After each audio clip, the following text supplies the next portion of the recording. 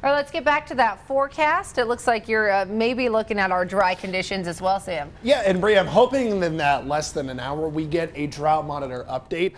Those come out at 8 o'clock Eastern Standard Time. So for Colorado, that is 6 o'clock our time, but it's not always exactly at 6 o'clock. So we'll kind of see what happens. I'm hoping maybe some more of that drought retreats to the west, but Colorado as a whole is still doing so much better than where we are to the west. Our neighbors in southern Idaho and northern Nevada, not as bad, but California, Oregon, Washington really hurting with smoke and really hurting with drought. Now that's causing all the fires out west. Here at home, speaking of smoke, cleaner air, some of that from the north, but also kind of coming out of the west and south, or east and south, will help get the smoke out of the way a little bit more. We knew that as the week went on, we should get less smoke, and the modeling is kind of backing up that a bit more of that easterly wind at the surface and up above should give us some cleaner air today. Now, we are forecasting storms, and storms are another help for clearing smoke out because those particulates get trapped in water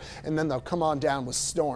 We think that most of the storms today will be east of El Paso and Pueblo County between 4 to 8 o'clock tonight. So between 4 to 6, several storms are out there, hoping to give a good chunk of people rain in the plains. I don't think severe weather happens today, but strong storms could develop with big winds in particular and some lightning. But then by 8 to 9 o'clock, they really start to fall apart.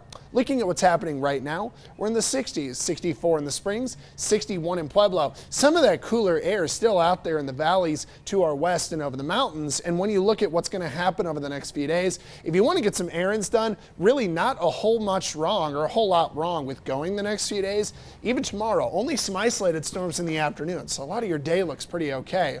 High temperatures today, it'll be hot out there. I-25 and east end of the plains, but no triple digits today, kind of like we saw yesterday. Our extended forecast gets a little cooler for the next couple days. Friday will be a nice change. We'll have some 80s with cloud cover and some isolated storms possible. So it'd be nice to get some rain. We're going to save some more rain chances for the mountains over the weekend. But then Monday and Tuesday, Wednesday, we might get some monsoonal moisture to push a few storms back to the interstate.